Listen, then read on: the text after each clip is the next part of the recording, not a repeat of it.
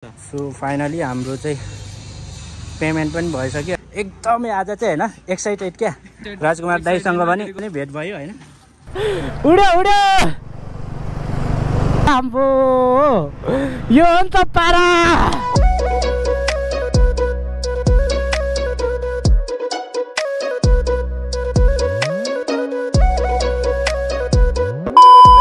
So hello everyone, hi, welcome back to my YouTube channel and welcome back to my new vlog है। So finally है काठमाडौँमा चाहिँ 10-15 दिन भयो आएको म। सो भिडियो चाहिँ गरेको थिइनँ, आज चाहिँ फाइनली फ्राइडे है बाहिर निस्किन आँटेको उमेश ब्रो अनि यता रमेश औ तयारी हुँदैछ सुटक्क। अब चाहिँ हामी बाहिर निस्किन आँटेको अवस्था। सो आज चाहिँ पर हामी राजकुमार थापा मगरकोमा चाहिँ साइकलको लागि चाहिँ जान आँटेको अवस्था भनौँ है। हामी दुईटा साइकल चाहिँ लिएर आउँछौँ आज मिल्यो भने हैन। टक्कसँगले दुईटा साइकल लिएर आउँछौँ हामी, त्यसपछि यहाँ कुदाउने हो एउटा। सो फाइनली हामी चाहिँ राजकुमार थापा मगर ब्रोको पसलमा चाहिँ आइसकेको छौँ हैन। आइसकेको भन्दा पनि हामी तलतिर छौँ। यहाँ उमेश भाइलाई पर्खेर बसेको। सो अब उमेशलाई चाहिँ पर वसुन्धरामा म लिन जान्छु, त्यसपछि चाहिँ हामी त्यहाँ जान्छौँ राजकुमार थापा मगर ब्रोको पसलमा चाहिँ हामी जान्छौँ त्यसपछि है। सो त्यही अहिले चाहिँ भने उमेश भाइलाई मैले लिएर आइसकेको छु। अब चाहिँ हामी टक्क है राजकुमार थापा मगर ब्रोको पसलमा चाहिँ हामी जान्छौँ। 3 जना छौँ हामी। रमेश भाइ पर पर्खेर बसिरहेको छ।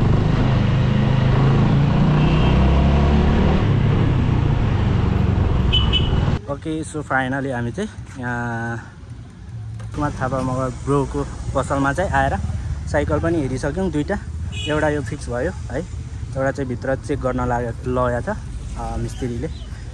सो अब चाहिँ हामी एकछिनमा पेमेन्ट गरेर चाहिँ हामी जान्छौँ है। सो फाइनली हाम्रो चाहिँ पेमेन्ट पनि भइसक्यो है साइकलको। अब चाहिँ लाग्ने हो हैन रुमतिर। 4 बजिसकेको छ। हामीलाई लगभग अब 2-3 घन्टा लाग्छ। 2-3 घन्टा लाग्छ नि हैन, 2-3 घन्टा लाग्छ होला। ल राजकुमार दाइ है एकदम एकदम। अब अर्को चोटि चाहिँ नि अझै राम्रो डिस्काउन्ट दिनु पर्यो है दाइ। दिनेश ब्लग छ है दाइ।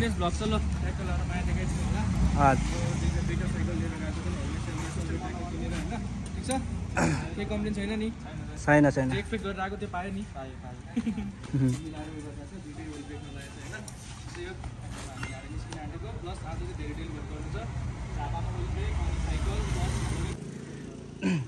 सो हामी चाहिँ यहाँबाट निस्किन आँटेको अवस्था है। एकदमै आज चाहिँ हैन एक्साइटेड क्या, दाइसँग नि भेट भयो हैन। है ल माइकको क्वालिटी राम्रो आउने भयो अब ल। ल तलतिर हेरेर चाहिँ अलि माथि गर न, अझै माथि अलि अझै अझै अझै अझै गर न, अझै गर। यति नै हो अझै गर। अब यसरी हेर्नुपर्छ तिमीले। हो अब चाहिँ हामी देखेको छ ल। ल सो गाइस है फाइनली हामी चाहिँ यहाँबाट चाहिँ निस्केको अवस्था। उमेश भाइ पछाडि छ र एकजना ब्रोदर यहाँ यताबाट है।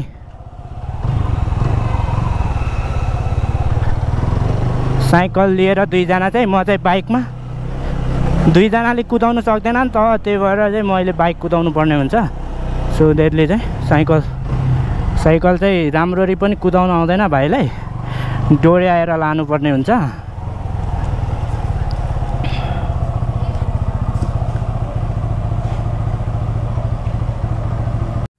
फाइनली हामी बौद्ध आइपुगेको अवस्था है। बौद्ध आइपुग्न आँटेको अवस्था।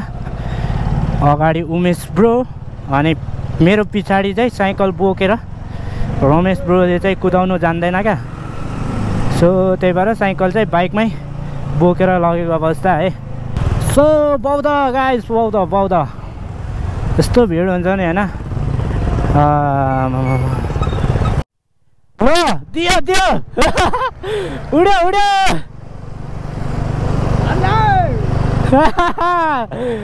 बबल खतरा कुदाउँछ यार ब्रोदरले, खतरा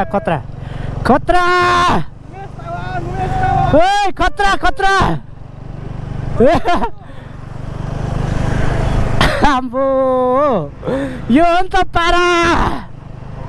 एयरपोर्ट एरिया पुगिसकेको अवस्था हामी। रात पर्न आँट्यो नि यार, रात पर्न आँट्यो।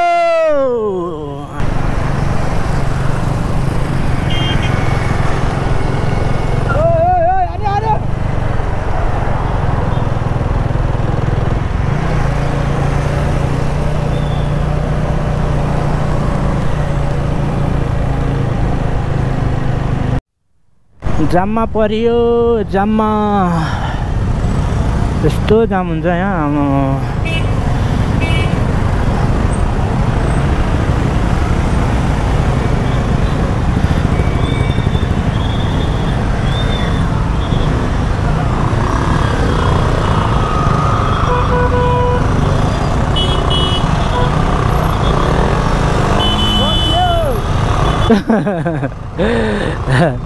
माथि अनि आइरहेछ त, अनि कसरी बढ्छ।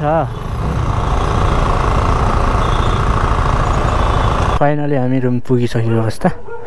यहाँ चाहिँ हाम्रो रुम हो टक्क। अब उमेश ब्रो चाहिँ कहाँ आउँदैछ होइन, हामीलाई थाहा भएन।